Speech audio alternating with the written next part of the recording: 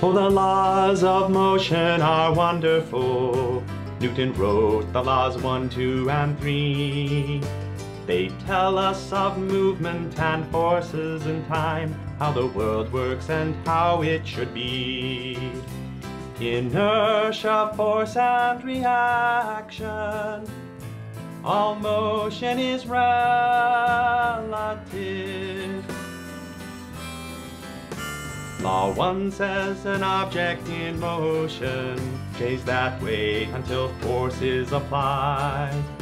It rests in its place or moves throughout space till acted upon it will glide. Inertia, force, and reaction. All motion is relative. Law 2 says that acceleration times mass results in the force.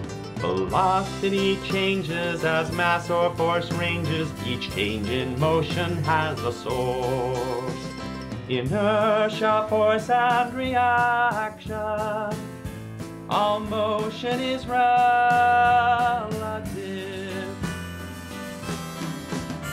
Law 3 is a rule about balance.